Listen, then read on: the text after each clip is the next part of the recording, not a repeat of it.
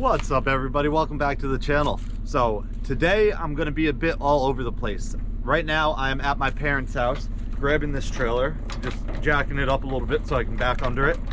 Then I have to drop this off at our shop.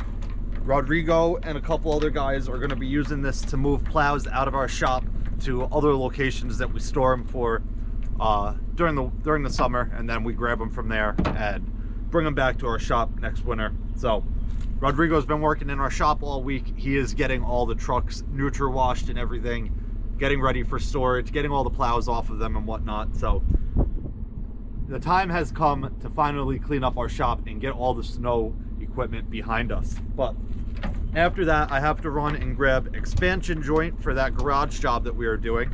We have to put that along the whole foundation wall before we pour the slab. So I got to pick that up, install that, and then I have a update on some stuff that we did yesterday. I didn't record when I was there. I met a couple guys there in the afternoon and we just hustled through and got some things done, but I will show you when we get there.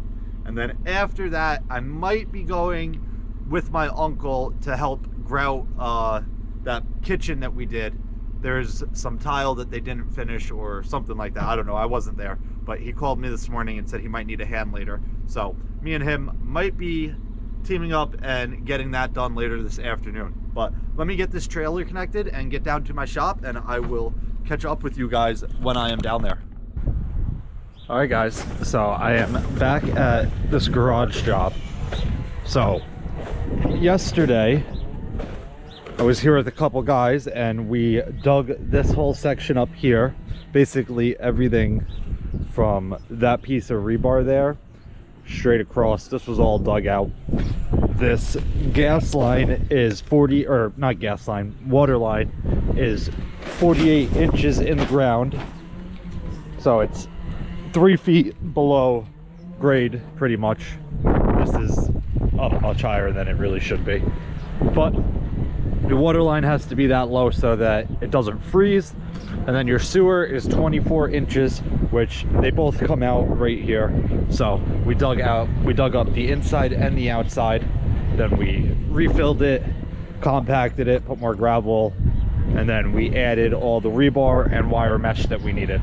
So right now I am gonna put this expansion joint here that I picked up, but it seems like they recently changed what it is, because this is like foam, and the old expansion joint was similar, but it was like garage stuff would be coated in, I don't really know what it was coated in, but it basically, there was two different types, one that could get wet and one that couldn't get wet. So you would use the stuff that could get wet in garages. So if you wash the floor or you drive in here with water on your tires and stuff, it doesn't deteriorate, and then basically you don't have any expansion joint anymore. But the purpose of expansion joint is so when the concrete expands and contracts, it doesn't crack. So the expansion joint goes along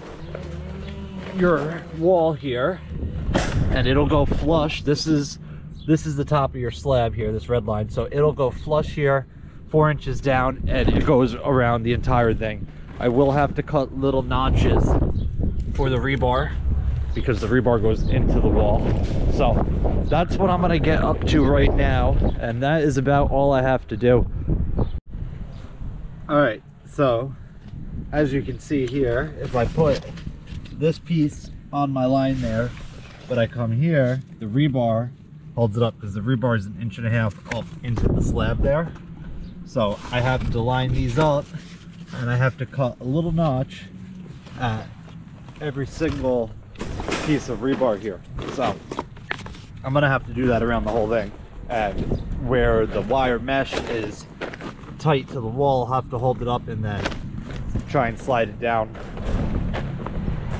But I'm gonna have to go around the whole thing and do it. So I'm gonna do all my full pieces first, and then this last piece I have here I will use for all the short pieces, all the cuts. But I have another 10 pieces here, another bundle. So If I need it, I have it, but I don't think I will need that at all. So let me start with this one and then we'll work our way around.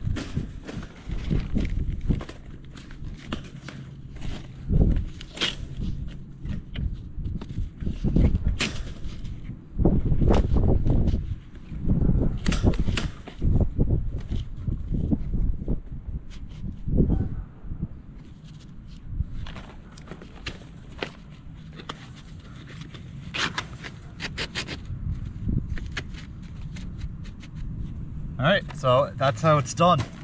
I just got to put a couple nails in it.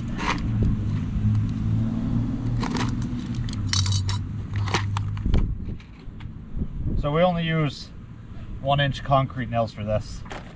So they go in pretty easy here.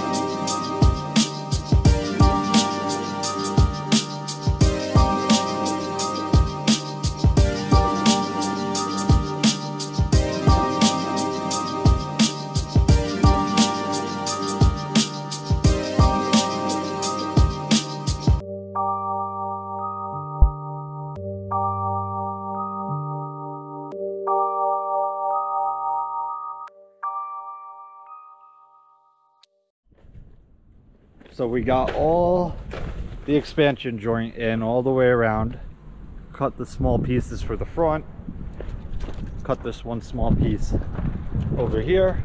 So now that that is all done, it will also make it easier to pour it to the right level because you have a black line now rather than just your chalk.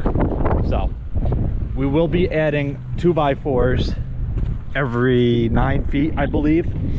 I got to measure our power screed, but I think it's 9 feet or 10 feet. So we put the 2x4 level with your expansion joint all the way on the same pitch. That way you can run your screed across it and you know that your floor will be level across the whole way. But we are in pretty good shape. I don't know if you saw the two guys that got here while I was doing this. They were the building inspectors, so they approved this and we passed. So we are ready to pour. I think we're not pouring until Tuesday though. It is only Thursday now. So we got a couple days. Tomorrow I think we'll come here, or actually Monday we'll come here and put those 2x4s in. Basically what you do with that is you put the 2x4 in, you screed it all, and then you pull that out and you fill the hole that the 2x4 created. So you'll have a nice flat and perfectly level floor once you're done. But if you guys have any questions that you might not understand or anything about this expansion joint, or really anything you see, definitely leave a comment down below and I will get back to you as soon as I can. But either way, hope you guys enjoyed it. I'll see you guys next time. Peace.